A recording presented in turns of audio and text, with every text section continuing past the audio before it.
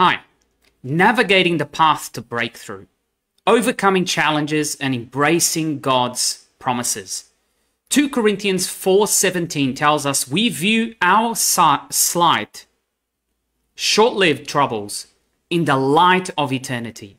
We see our difficulties as the substance that produces for us an eternal, weighty glory far beyond all comparison. In the powerful true words of Oswald Chambers, faith never knows where it is being led, but it loves and knows the one who is leading. Navigating the path to breakthrough, overcoming challenges, and embracing God's promises. Want to know more? Hang around. Welcome to Lions Roar 3:8 Ministries. Amos 3:8 tells us, a lion has roared, who will not fear or hear? The Lord God has spoken, who can but prophesy? My name is George Magalhães, and we are an apostolic ministry with a prophetic teaching edge. It is our passion, our mission to reignite, equip, and release Christ-like disciples, both locally and globally. We do that through our itinerant ministry, but as well as providing you with resources just like this one to help you, to aid you in your God-given calling. Today, we have a great topic, bringing us to our main verse today. And as we heard at the beginning, the main verse comes from 2 Corinthians chapter 4, verse 17. So 2 Corinthians 4:17, now reading from the New King James Version. For our light affliction, which is but for a moment, is working for us a far more exceeding and eternal weight of glory. Amen. Amen. Oh, come on. Here we are. Here's my beautiful right here, right next to me, and she's got an amazing word this week for us. So, Amen. Without further ado, let me just give you a little quick introduction, just so you know what we're going to be studying today. Yes, we do have a study. So today's words will be a study on navigating the path to breakthrough, overcoming challenges, and embracing God's promises. So first, Sabrina, my wife, Prophet Sabrina here, will give a simple intro, so a context into today's topic, and then we'll dive right into our study, covering the following specific questions. Yes, we're going to be answering the following specific questions. Who is our Lord? Specifically in times of adversity and attack. Number 2. Who is our enemy? Very good. Number 3. What is the enemy's reaction when we are close to God? Number 4. What are some of the enemy's tactics? 6 of the most common tactics. And number 5, what are some practical points we can take from today's study? Okay, so let's pray. You pray. Lord, I thank you for this wonderful word. I thank you for the study that we have on today. I thank you for every single brother or every single sister that is online, that is listening, that is watching right now.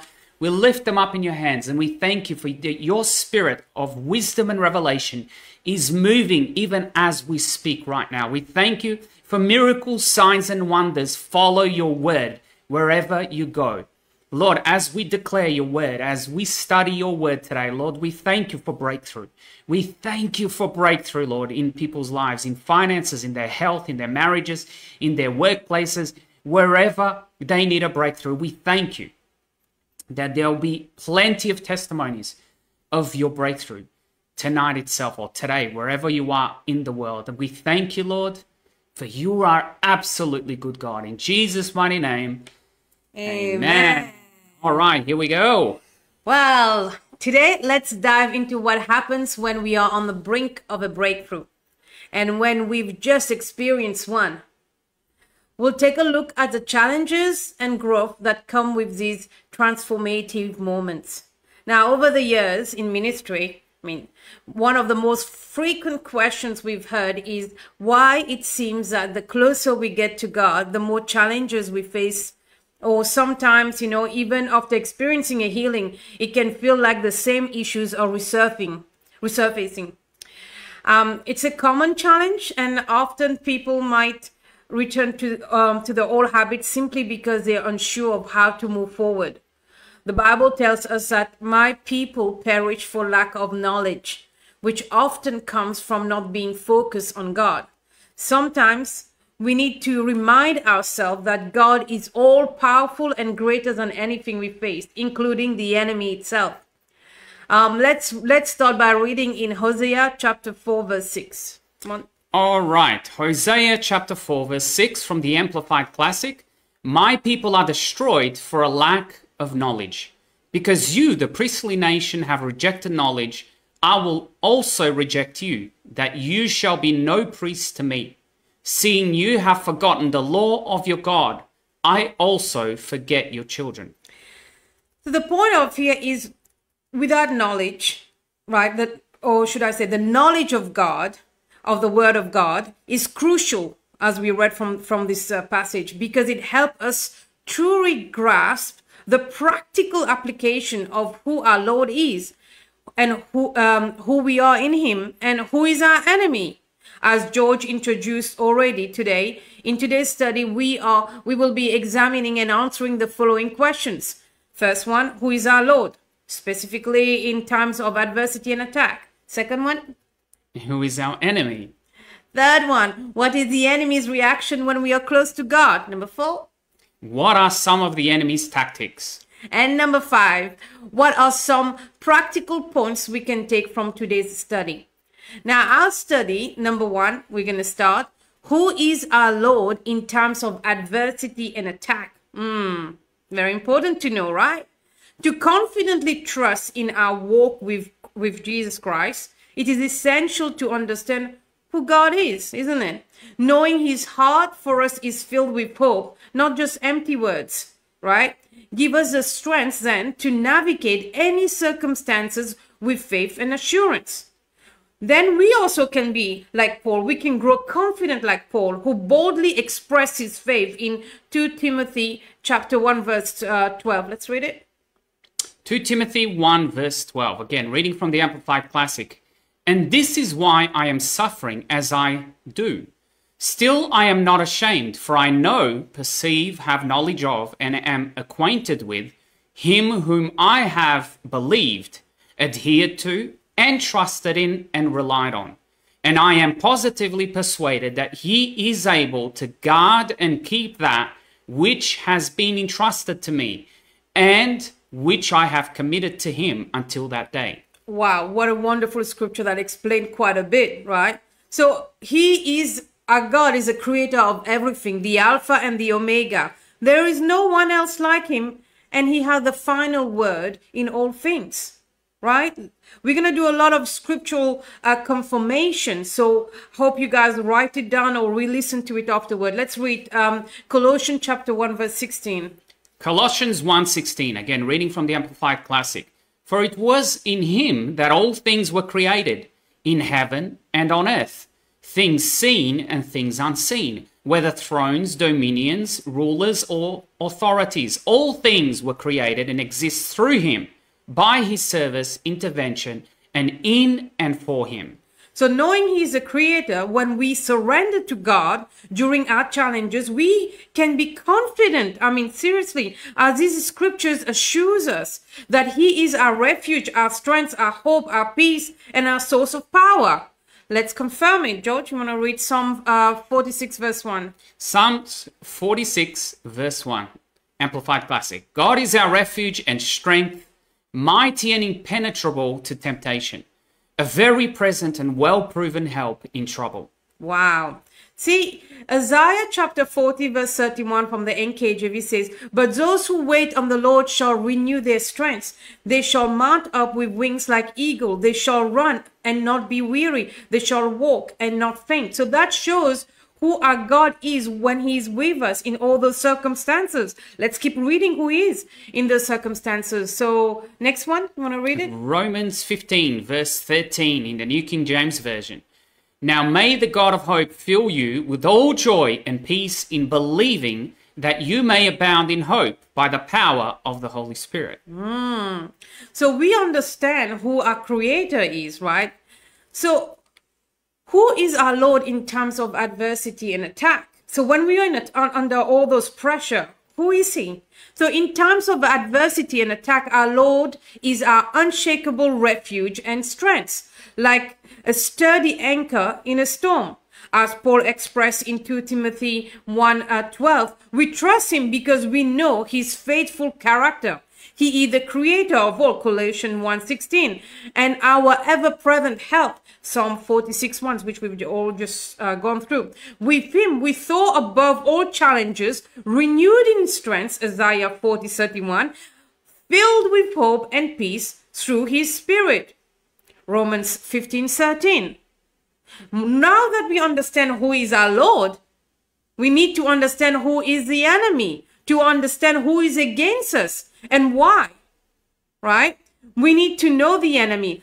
Let's look at what the word of God first says about the enemy and its character. Let's read John chapter 8, verse 44. John 8:44, Amplified Classic. You are of your father the devil, and it is your will to practice the lusts and gratify the desires which are characteristic of your father. He was a murderer from the beginning and does not stand in the truth, because there is no truth in him. When he speaks a falsehood, he speaks what is natural to him, for he is a liar himself, and the father of lies, and of all that is false. Now let's look at another verse which still talk about the enemy. Isaiah 14 verse 12. Amen. Isaiah 14 verse 12. Again, Amplified Classic. How have you fallen from heaven, O light bringer and day star, son of the morning? How you have been cut down to the ground, you who weakened and laid low the nations, O blasphemous satanic king of Babylon. Now, we know that the devil is a liar from that scripture we've just read, right? Originally an angel created by God who was cast down out of heaven. Since it was created and cast down, we can be confident that it is no match for God. Since God is with us, we have already won. Now, why is Satan so bothered, right, about us then? Because he's jealous of man's relationship with God. These are important to know why attacks come as well. Let's look at Job chapter 1, verse 9 to 10. Job 1, 9 to 10, Amplified Classic. Then Satan answered the Lord, does Job reverently fear God for nothing? Have you not put a hedge about him and his house and all that he has on every side? You have conferred prosperity and happiness upon him in the work of his hands, and his possessions have increased in the land.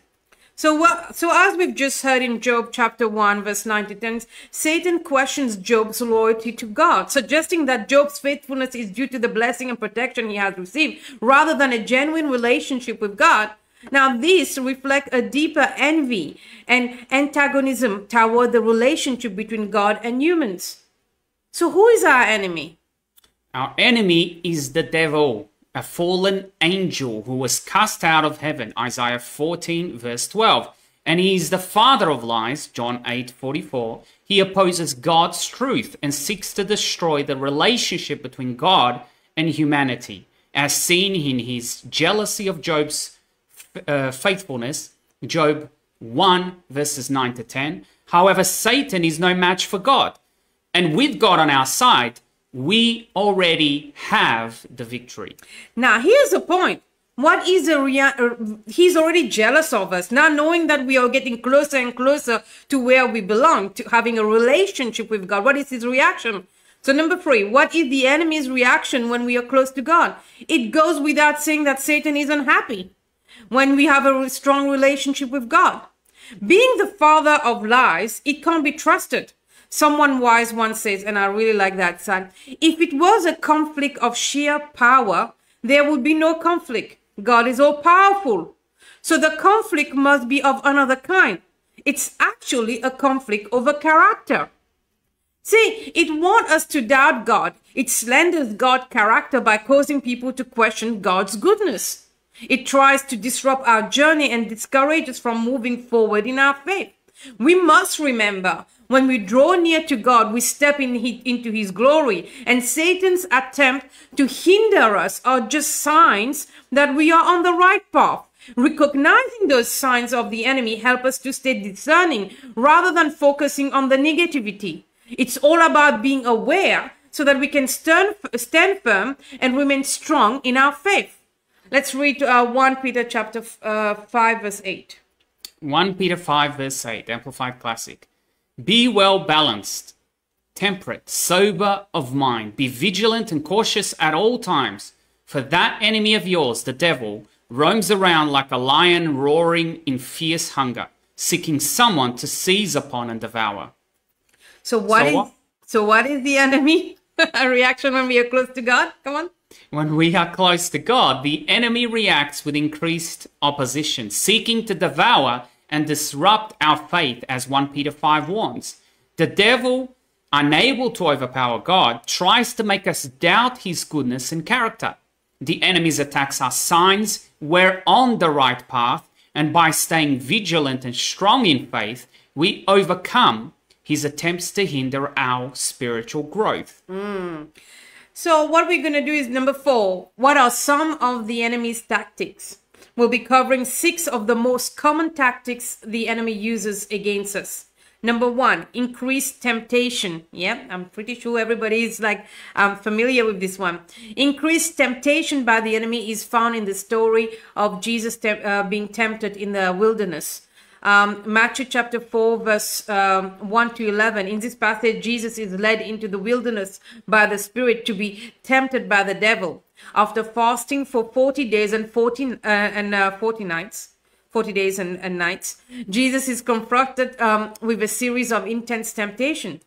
Now, the devil tries to tempt Jesus to turn stone into bread, to throw himself down from the temple and worship him in exchange for all the kingdoms of the world. Now, this story shows us how the enemy increased temptation, particularly when Jesus is at a vulnerable point after fasting for 40 days and night. You know, he hasn't eaten and all those things.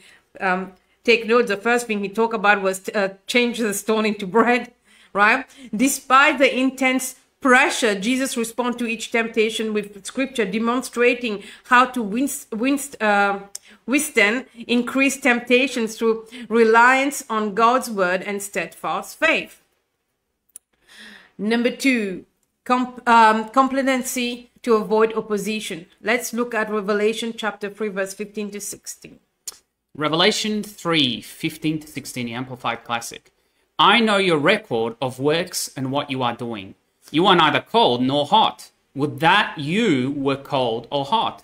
So that because you are lukewarm and neither cold nor hot, I will spew you out of my mouth. Now, this passage addresses the danger of being complacency, as a church in Laodicea was criticized for being lukewarm in their faith. The enemy attack sometimes make you feel like, you know, I don't want to do anything. I will do something, but I know I need to do something. At least I'm doing some bit. That's what being warm is about. You're not doing the most that you can, giving you the right standard unto the Lord. Yeah. Number 3, the lie that we are not good enough for God and stuck going nowhere. Let's look at Exodus chapter 3 verse 11 to 12. You want to read that? Exodus 3, 11 to 12 in the New King James Version. But Moses said to God, who am I that I should go to Pharaoh and that I should bring the children of Israel out of Egypt? So he said, I will certainly be with you. And this shall be a sign to you that I have sent you. When you have brought the people out of Egypt, you shall serve God on this mountain. Wow. See, as we've just heard, when God called Moses to lead the Israelite out of Egypt, Moses questioned his own worthiness and capability, saying, who am I that I should go to Pharaoh and bring the Israelite out of Egypt? God then, what does God do? God reassures him of his presence and power despite Moses' insecurities. This shows God's character, right? Number 4. Many of you are very familiar with this one. Increased demonic oppression. See, often when a breakthrough is near, we might face uncertainties that make us question whether, wow, is God hearing our prayer? Is he ready to answer? Is he going to answer it? However, this is just a sign that we are on the verge of something significant, of that breakthrough to happen. You know, that last push, right? And we can trust that God is working on our behalf, even when it feels like we are in the midst of an impossible storm. The story of Daniel praying and fasting, seeking understanding about a vision he received, is a good example. After 3 weeks of intense prayer, an angel appeared to him. Let's read from Daniel chapter 10, 12 to 14. Daniel 10, 12 to 14 in the New King James Version. Then he said to me, "Do not fear, Daniel, for from the first day that you set your heart to understand and to humble yourself before your God, your words were heard, and I have come because of your words. But the prince of the kingdom of Persia withstood me 21 days, and behold, Michael, one of the chief princes, came to help me, for I had been left alone there with the kings of Persia. Now I have come to make you understand what will happen to your people in the latter days, for the vision refers to many days yet to come." So as we've just heard, the angel shared that he was delayed by a powerful demonic force called the Prince of Persia Kingdom, which was resisting his mission. Even though Daniel was so close to receiving a breakthrough in understanding and revelation, significant spiritual opposition came right before it was about to happen. This shows how the enemy often tries to hinder us just when we're on the brink of a breakthrough. Number 5. Hope I'm not going too quick for you all. Number 5, fear and intimidation. Fear and intimidation are tactics the enemy uses to unsettle our hope and make us question our breakthrough, right? For example, we've seen people who were healed, right? They were healed, and then they come back with, they faced a return of symptom after some time they were healed, right? And they doubted. This doesn't mean that the healing wasn't real. Rather, it means that the enemy is trying to intimidate them into thinking they've fallen back to where they started. I call it an illusion, because it's not the truth. You've been healed. But you get those things afterward. People say to us, "Oh, you know, I have this symptom. I don't know what happened. Did I open it, or did I do this? Did I do that?" But what truly matters is not what the enemy is giving you as an illusion, but what truly matters is how we decide to respond to this false evidence in our life. Now, the story of Job fits perfectly an example of fear and intimidation by the enemy. Job chapter 1 verse 2 describe Job 1 to 2. Oh, sorry, yeah. Job 1 to 2 describe Job's initial prosperity and the subsequent attacks by the enemy. Now, despite this deep suffering, including physical affliction and the loss of his health, Job's faith in his healing and restoration was tested. Now, the enemy tried to make Job fear that his suffering meant he has lost everything. We all know the story, right? But Job's story ultimately showed that the breakthrough of restoration was still on the horizon. I mean, he got double portion, going from nothing, and that's it, it's all gone, fear, intimidation, to, you know. Let's look at Job chapter 42, verse 10. Job 42:10, New King James Version. "And the Lord restored Job's losses when he prayed for his friends. Indeed, the Lord gave Job twice as much as he had before." Wow. So after Job had prayed for his friend, the Lord restored his fortune and gave him twice as much as he had before. Now, despite the apparent setbacks and suffering Job faced, his breakthrough came in the end, demonstrating that initial affliction and doubts were part of the illusion and not the final outcome. That is very important to understand. The story shows us that when symptoms or challenges return, they do not negate the reality of God's works or promises. It's our response to these challenges, that determines our experience of God's truth and breakthrough. Number 6, desperation. Desperation is another way the enemy tries to keep us from experiencing our breakthrough. We might get so desperate to solve our problem. I mean, we've all been there, that we try to handle everything on our own, or even dictate our solutions to God and say, "This is how it needs to happen, then I know God is there," right? The desperation can block our ability to fully surrender to him and trust in his perfect timing, wisdom, and perfect solution.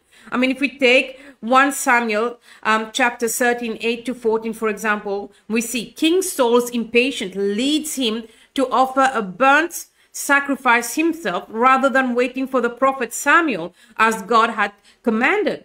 Now, Saul's decision to act on his own rather than waiting for God's timing resulted in his rejection as king.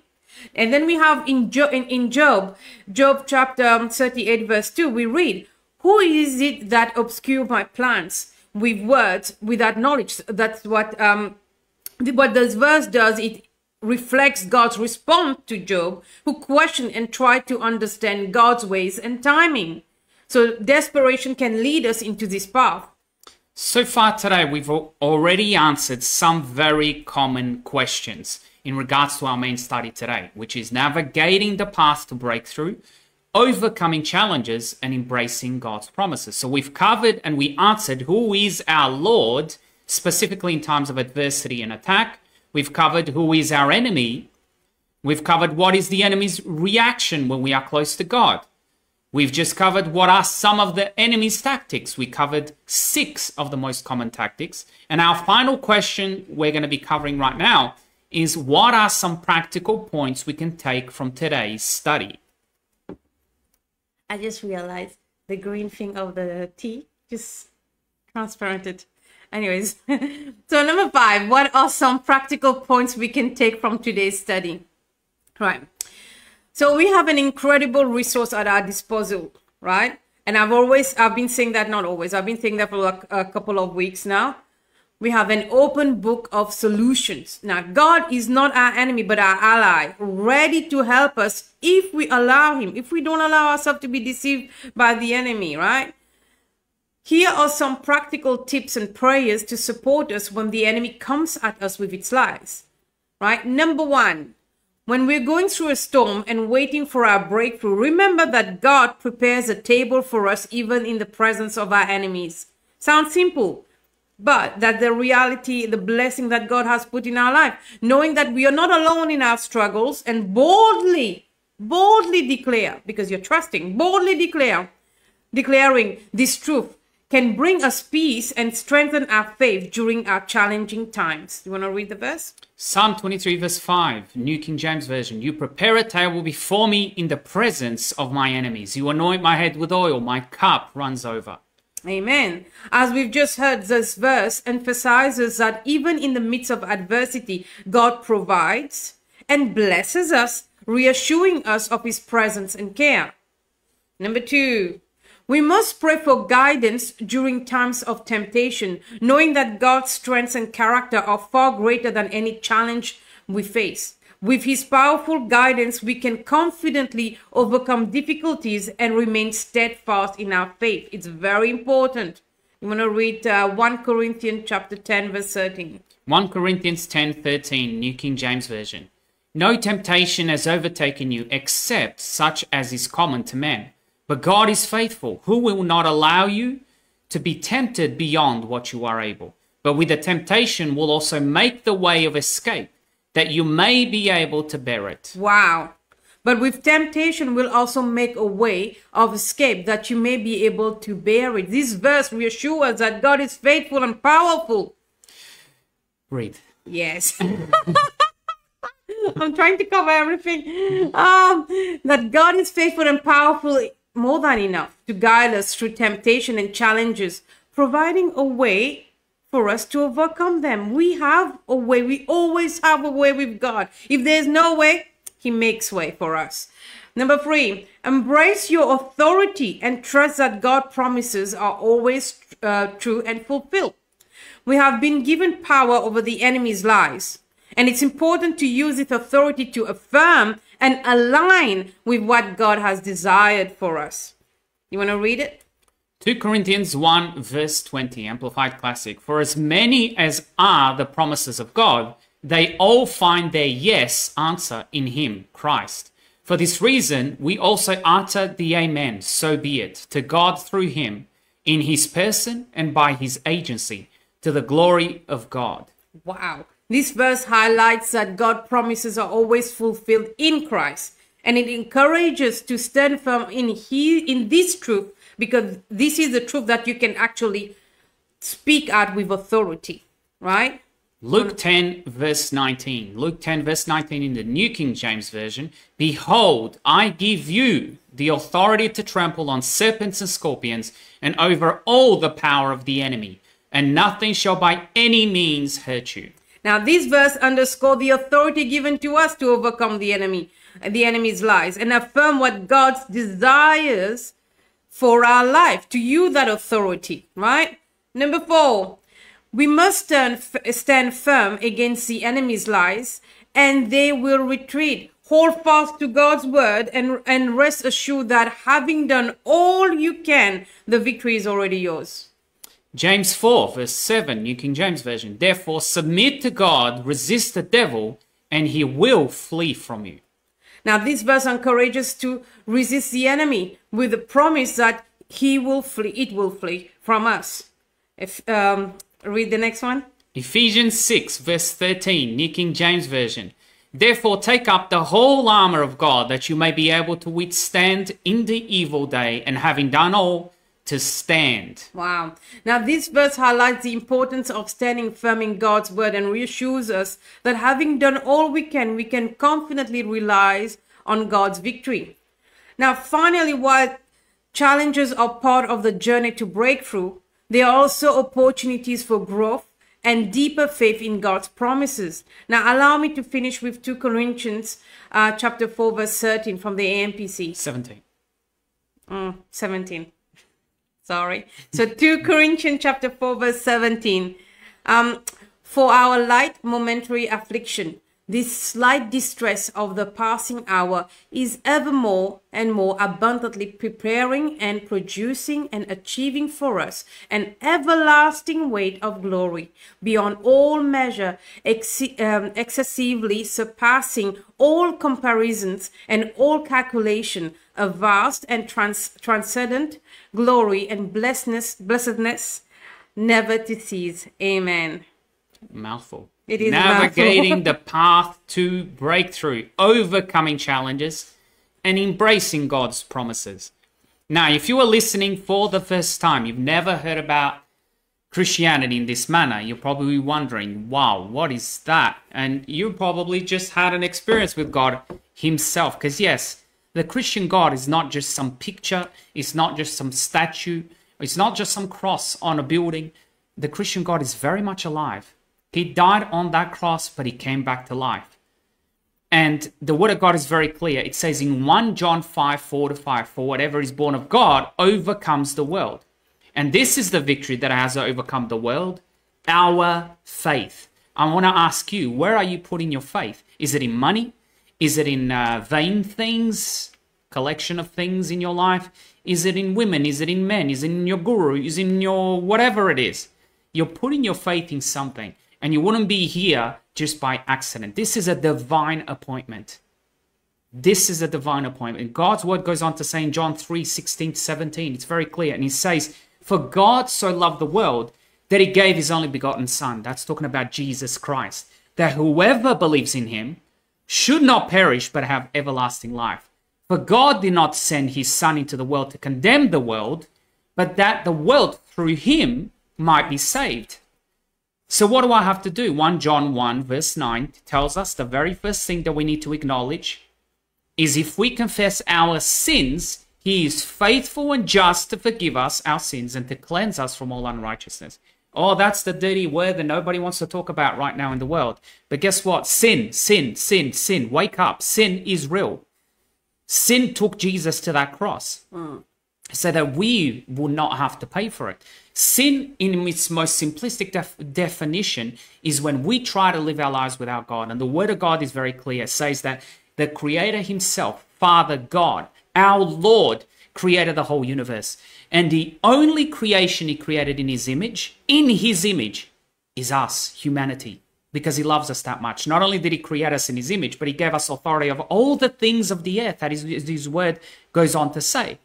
But you can't hold any authority if you're not under his covering, if you're not submitted to God as your Lord and Savior, as your Father, as your God. If you've got other things on the side, it doesn't work like that. So what do you need to do? Well, look at the screen. It's very simple. It is very simple. Cost Jesus very dearly, but it's very simple. It's a simple and free gift of grace. It's God's grace. Romans 10:9-10 goes on to say that if you confess with your mouth the Lord Jesus and believe in your heart that God has raised him from the dead, you will be saved. So come to him as you are, and he will save you. Just speak it out like I'm speaking to you right now. For with the heart man believeth unto righteousness, and with the mouth confession is made unto salvation. That means the matter of the heart is the heart of the matter. Or the other way, the heart of the matter is the matter of the heart. It all comes down to your heart. So what you believe. So right now, are you desperate? Do you need a breakthrough? Then you need to call out to Jesus right now. You need to make Jesus your Lord and Savior. Declare it with your mouth. Stop that car if you're driving right now. If you're in the workplace, who cares? Go to the bathroom, go wherever. Go and speak to Jesus right now. He's very real. He's waiting for you. This is your opportunity, and he will save you. It's guaranteed. Just go to him as you are. But it doesn't end there. Titus 3 verse 5, Ephesians 2 verse 8, Acts 1 verse 8, and many more go on to say then he saves you. So by faith, you exercise faith in the gift of grace, as you can see on the screen. By grace through faith, it's grace is God's part, faith is your part. Not that you're buying salvation, but you still need to exercise faith to accept that gift of grace, to believe. The gift of God washing away our sins and giving us the new joy of the indwelling Spirit, Holy Spirit. And you will receive power when the Holy Spirit comes upon you, and you will be my witnesses, telling people about me everywhere. What does that mean, George? Well, that means that after you give your life to Jesus, and we're going to be praying together right now. We're going to have the privilege to pray with you together. Then you invite Holy Spirit, the very Spirit of God, to come and live inside of you. No longer will he just come into a building, into a church, synagogue, temple, wherever you go. No, he will come and live inside of you. And the Word of God says that you become his indwelling place, the temple of the Holy Spirit. You invite him, he comes bearing gifts. He comes with power, spiritual power and gifts that he will equip you, and he will train you, and he will comfort you, and he will correct you, and he will guide you through your life journey, so that your life will bring glory to Christ Jesus, so that your life and the light of God will shine in your life and through your life and for him throughout the world. Are you ready? Let's pray together. Do you want to pray? You pray. All right, Lord, I thank you right now for this privilege, for my brother and my sister that have cried out to you. And right now, as your word shows us, Lord, we cry out to you, Holy Spirit, and we say, fill us afresh with a baptism of Holy Spirit and fire. Come, Lord, set us alight for you so that the world will come and watch us burn for you. Revival fire. When I mean burn, I mean it's a revival fire. It's a spiritual empowerment. God wants to empower you. Lord, we say yes. We say more of you. We surrender to you. Yes. Use our lives for your glory, Lord. Yes. In the mighty name of Jesus. Amen and amen. Glory to God. Hallelujah. All right. I encourage you, please, if you've made that decision today, get connected with a Bible teaching, Holy Spirit filled church. You need to be connected with the body of Christ. It'll give you a place to learn, to grow, to serve, to be served. It's an encouraging family of God, the kingdom of God's family. And he created us to be together so that we can overcome things in this world. Remember, we are in a fallen world right now. And until God comes back, we are living in a world where the enemy is roaming around, deceiving people. We need each other to hold each other, not just accountable, but to hold each other up, to strengthen each other. To edify each other. Exactly, through this journey. So if you don't have a place for whatever reason and you need some help, send us a message, send us an email. We can do our best to find wherever you are a Bible teaching, Holy Spirit-filled church that you can go and attend. If you can't attend in person for some reason, there are some countries that are being very anti-Christian, very persecuting Christianity a lot. You can connect with an online community. It's best to go in person, but you can connect with an online community. Amen? Amen. All right, this brings us to our second part of the program, which is called The Collective, where we spend time with those that are watching, those that are listening. We pray, prophesy, whatever Holy Spirit leads us to do.